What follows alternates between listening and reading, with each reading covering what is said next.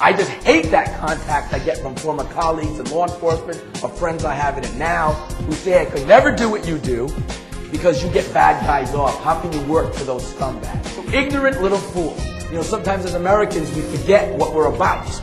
You are what Nietzsche would describe as the solitary warrior. You and a lawyer battling the prosecutor's office. Consider their resources compared to yours. Be the David versus Goliath. Every time you assist an attorney in getting a dismissal, or charges dropped, or a not guilty verdict, it's like taking that slingshot, winging around, and squaring that SA's office, district attorney's office, right between the eyes. You know what I see? I see warriors. I see fighters.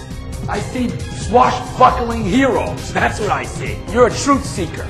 And you know what has happened to truth seekers throughout history?